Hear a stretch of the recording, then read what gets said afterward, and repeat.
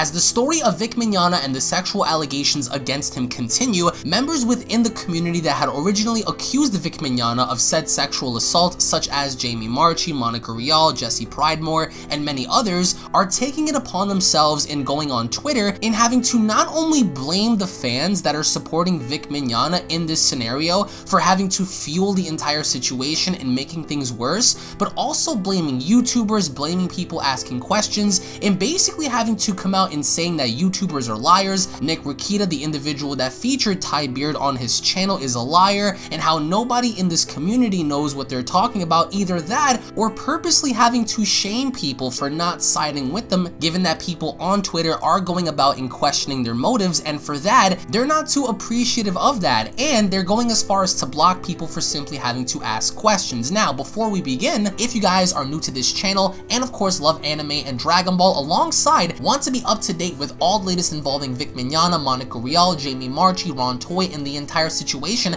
then be sure to go on ahead and punch that subscribe button and turn on all notifications to never miss a single upload and to be up to date with all latest news and information, along with checking out and subscribing to my primary channel, Unreal and Gaming, where on there we are going to be covering lots of Dragon Ball content, anime, and gaming, so make sure you guys go on ahead and check that channel out over there, alongside following me on Twitter at Unreal and Gaming for all the latest updates, including if you guys have any articles and or pictures to tag me in or share with me, be sure to go on ahead and follow me on Twitter. As following the events of Ty Beard having to be featured on Nick Rakita's live stream, we have Jamie Marchi, who went along and posting some very interesting things over on her Twitter, including replying to fans, as Jamie Marchi went on to state, as I quote, "Well, you might want to check your own sensitivities. If I think someone who attempts blackface looks like they fell in shit because they're terrible at makeup, that doesn't make me a racist. He's the one in blackface, if you recall." As Nick Rakita goes on to reply to Jamie, as he goes on to state, and I quote, "Check your own sensitivities." Wow, just wow, basically memeing Jamie's sensitivities, as she's going around basically saying that people who ask questions and or are asking her questions are harassing her, as she goes on to meme Nick and having to state, and I quote, "Oh look, it's hashtag blackface lawyer himself." Wow, absolutely wow. And the meme itself that she went along to post reads as follows: "Thank you for the tweet. I've screenshot it and sent it to my attorney of the State Bar of Minnesota for ethical misconduct. I will not be intimidated. Have a nice night." And this didn't sit well with so many people, as of course Jamie Marchi goes on to continue in the same thread. An individual that goes by the name of Wolf went on to respond, and I quote, "Geez, are you a grown woman or a 5-year-old? You're acting like a child. You should stop before you get yourself in more trouble than you already are." As Jamie Marchi goes on to respond, "You should stop attacking whenever hashtag blackface lawyer asks. So many sheep following a wolf. Oh, that's why you guys like to say beta so much," which doesn't make any sense as to the beta comment, because none of that correlates with the context of her having to blame people in being followers, which Nick never encouraged anybody to harass said individuals. So what you're basically saying, if someone has a question or asks anything of you, or even goes as far as to make a comment, you're automatically going to assume that that person was sent by someone simply for the sole reason of attacking you. That in and of itself does not make any sense. So if someone questions you or makes any type of comment towards you, you're automatically going to assume that you're following someone, and going as far as to not name the individual but labeling him as blackface lawyer. I don't understand that, but it continues, because Jamie then goes on in having to state, and I quote, "They just want to attack everything because it makes them look less horrible," which is completely stupid, to question someone's stance and to point out their holes in their story without them having to play the victim card, which Jamie is doing right now before everyone's very eyes, especially if you guys have been keeping up with everything she's been saying. As an individual by the name of Joshua goes on to reply, "Yeah, it's just I'm appalled at how some people can be, you know?" As Jamie replies, "I do. Remember, they're all just really loud. loud. They're not the majority, not even close. As Joshua responds, I know, but when I see this and what this whole thing has come to, I just feel like crying my effing eyes out just how messed up humanity can be, which I don't understand where he's coming from, but I digress. As Jamie continues, I know. There are how many people on this earth? 1% of them are straight up chaotic evil. That 1% may be loud online and make a lot of noise, but it's just 1%. Don't let these people get to you if you can help it. They're not worth a second thought. So right there, she's making the insinuation that the 1% of people that she's labeling as Vic supporters or people that are asking her questions or coming to her with comments, she's making that insinuation that 1% of people that make up this earth are straight up chaotic evil, and that people that are just quote loud on the internet are not the majority. This in and of itself is absolutely hypocritical, especially coming from someone that called for Vic Mignogna's head and balls on a plate, and you simply can't joke with having to condone these kind of things. So again, this all boiled down to the women that are accusing Vic, because if you simply went to the police when this happened, if this happened, in getting rid of a supposed sexual offender or rapist, because that's what the world wants, that's what we all want to see, our rapists and sexual offenders be put in jail, because we have daughters, mothers, sisters, grandmas, and nobody wants to see the females in their life, including those who are one, be assaulted in any kind of way. The question lingers, why did the individuals that are accusing Vic of said actions not go to the police? The police are the #1 foundation for cases like this, because the police have justifiable reasons in putting you away and thus later bringing you to court. So that's what people are challenging, is the fact that if this was a recurring thing, and if this kept going on and on and on, and if these individuals are telling the truth, then how come nobody has a police report and or went to the police to begin with? So what Jamie is calling for, at least what she was calling for early in February, was for the complete character assassination of Vic Mignogna, and it's all archived and proven that way. So again, she's very hypocritical in her stance, but it continues. As Jamie Marchi goes on to state, and I quote, "It looks like he fell in shit-face to me.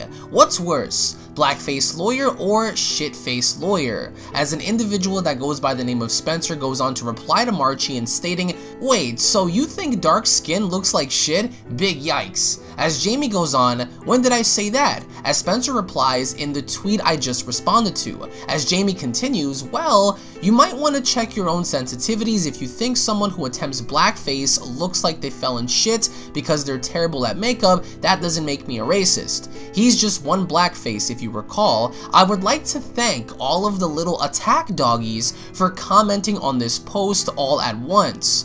It makes blocking you so much easier." So as you guys can see, as Spencer went along to ask a question, she assumingly enough blocked him and many others in that same thread that addressed her comments on blackface lawyer, shitface lawyer, and these kinds of things, which again, as a professional, all we're simply asking you to do is act like a professional. Nobody's really trying to silence Jamie Marchi, but more or less letting her know she has to conduct herself in a professional manner. Otherwise, it's just going to make her look a lot worse. However, it doesn't stop there. As Jessie Pridemore also took to Twitter, as she went on to state, and I quote, "I love how Vic stans think the ways they are making fun of my last name are new and or unique. LMAO, I've had this name for 33 years. I've heard it all. You're not creative." As she goes on to continue, "Hey Vic stans, shameless is not the opposite of my last name, which takes more brain power to figure out. But there you go. Run with it, you little scams." So basically insulting the entirety of anyone out there who truly does support Vic Mignogna by calling them Vic stans and calling them dogs and calling them sheep and all kinds of things, just because they stand opposite to what she believes in. They stand in opposite to her claims about Todd and all the other individuals that she had been involved with. So she's basically blaming the same people in having to refer to them as something less than her. Meanwhile, she wants people to stand with her while making comments like that. So in a nutshell, it doesn't make any sense in seeing where she currently stands with the entire situation and how she's treating people simply having to to ask questions or opposing her stance, but I leave you guys with a clip from Nick Ricchetta's channel over on his live stream, in which I do want to go ahead and emphasize that you guys ought to go ahead and check him out. Thank you all so much for watching, guys. Once more, I hope you guys enjoyed it. If you guys did, take the time to hit that subscribe button on this channel, subscribe to my other channel, Unreal Gaming. The link to that will be located down below. Follow me on Twitter at Unreal Gaming. Slap a like down below if you guys are in support for VIC MIGNOGNA, and leave your thoughts down below as to what you guys think about this. So without wasting any more time, let's jump straight into the clips. Here we go. Funimation, you know you can avoid the disaster that's coming. The disaster is here, Funimation. Look at this. Look at this. In the past week and a half, this topic on this show has been some of the top nighttime YouTube live streams. Thank you all so much for that, by the way. Has been in the top. When Vic's lawyer came on yesterday, we had almost 10,000 live viewers. At 11 to 2 in the morning, we had almost 10,000 live viewers. People care about this, and your PR on this is an abject disaster. Now look, everyone can understand what happened. You had a bunch of shrieking voice actors who you know you don't care about as much as you like to pretend that you're caring about them. You know you don't. They're independent contractors. They're putting your corporation and your money at risk. You listen to them because it seemed like you should. We get that. You're a corporation. It's 2019. You were about to have a bunch of bad press. You thought a bunch of bad press because one of your voice actors started getting accused by his coworkers of doing some crazy things. It makes perfect sense for you to have thought about how this would go and have thought, you know what? We should probably sever ties with VIC MIGNOGNA. Everyone understands that. What happened next, you didn't predict. You didn't predict that Vic's fans would stand with him. You didn't predict that the social media narrative would go away from Vic is an assaulter to Vic was ruined by a bunch of shrieking harpies. You never could have guessed that to happen. We get it. We know. Most of us didn't think that was going to happen either. Most of it, if you go back and watch the initial commentary on this, most of us figured it was just another successful brigade. He was going to get run into the dirt on Twitter. He was never going to be able to show his face again because that's how it's gone over and over. We all missed it. It's not your fault for missing it. But read the writing on the wall. Look at your subscription numbers. Look at where the fan support is. Look at where social media is going. The people accusing VIC MIGNOGNA are getting ratioed into oblivion. Their tweets, these are people with 20, 40,000 followers. Their tweets are getting less interaction than Twitter accounts with 200 and 300 followers. No one is on their side. No one is on your side. It's okay. We get it. Again, we were all fooled too. We're not special. You made the call that seemed like it was... You made the baseball call, right? You went with the statistics. You looked at the history. You said, this could be bad for business. We need to cut this. But what you found out was there were some unknown variables in there. Like your staff, who participated apparently in an investigation, coming out and lying in public days later. Just days later. Like your staff running racist tirades all over Twitter just today. Like your staff being shown to have maybe some interesting connections with other people that might look kind of like civil conspiracy and might even bring culpability to your executive branch, your executive group, your officers of your corporation. right? Especially if they were in on some of those emails or participated in them. I know you have voice actors who do have hiring and firing decisions, making disparaging remarks about both Vic and Todd. I know you know that. And I know you know exactly which director I'm talking about, who's made private messages talking about how Vic is guilty of everything he did.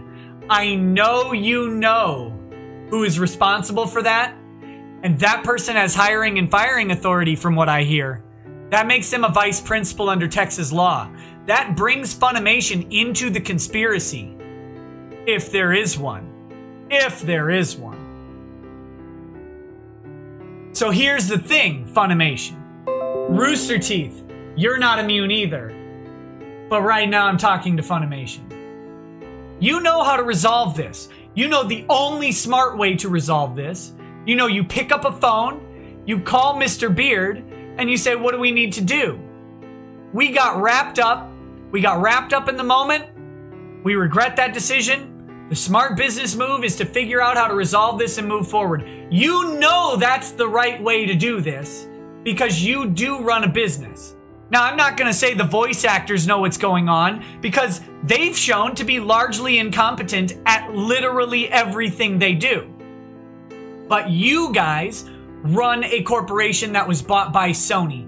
You know the way to get around this is simply to settle. You know that. That's the way out. That's how you get past what you're facing. And let me just suggest, if you're going to rely on some, like, maybe, I don't know, right? I don't know what Funimation has.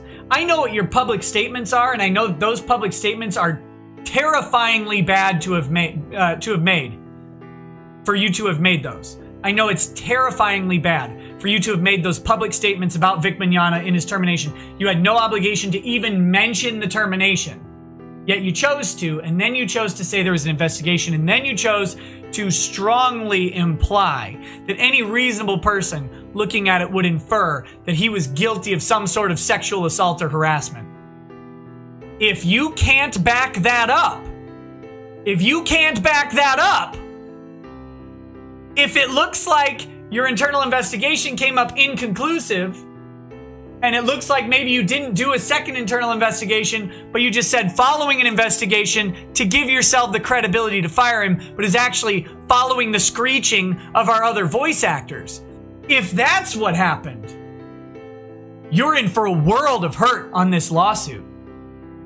And if you think, because I've talked about anti-slap, there are other pretrial motions that could happen.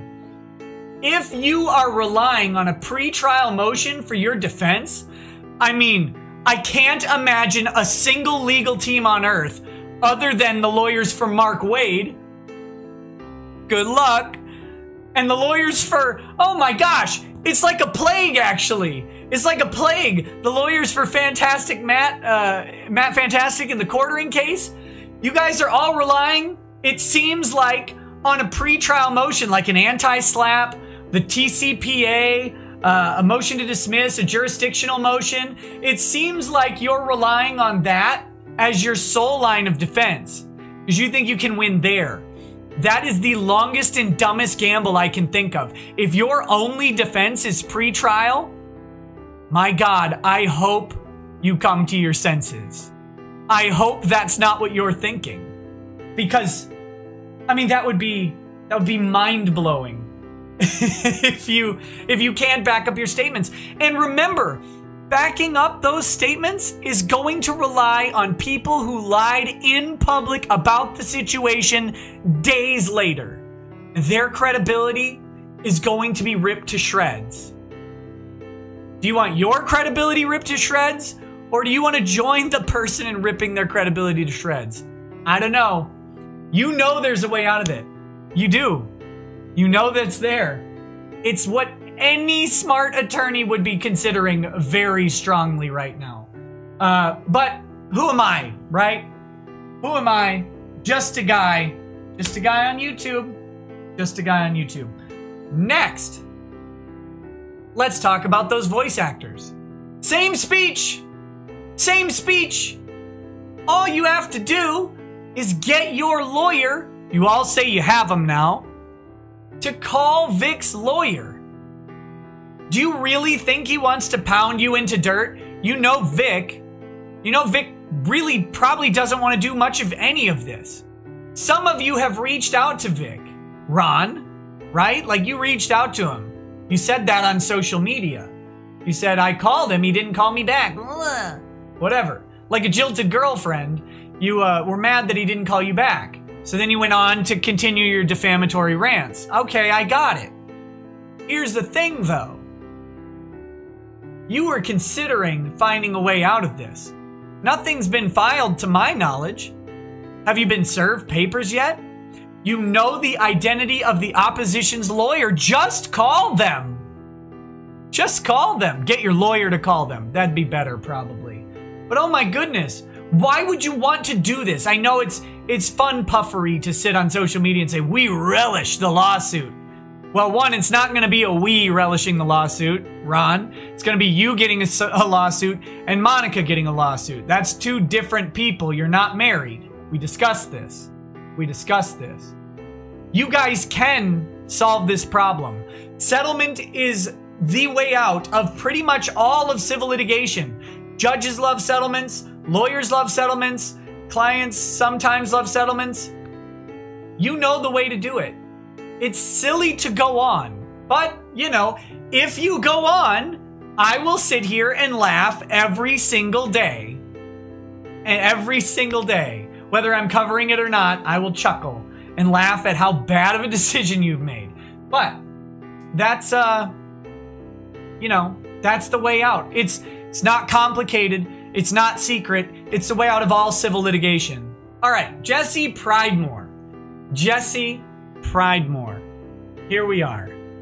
I think it's hilarious that the lawyer's goons are bullying me. No, they're bullying you because I darkened my skin for a costume when I've been very public about my dissent in what I did. Dissent?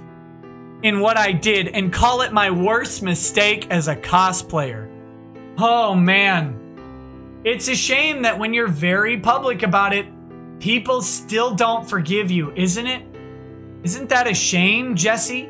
It's almost like when you hold people to a standard of damnation for anything outside of context or inside of context, no matter how long ago it occurs, that they might hold you to that same standard.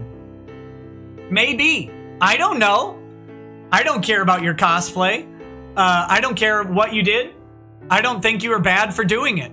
Not at all. I think it's silly that you're apologizing so hard for a cosplay. But, you know, that's fine. If you want to keep apologizing for it, I guess. See if people listen. See how that works out for you, Jessie.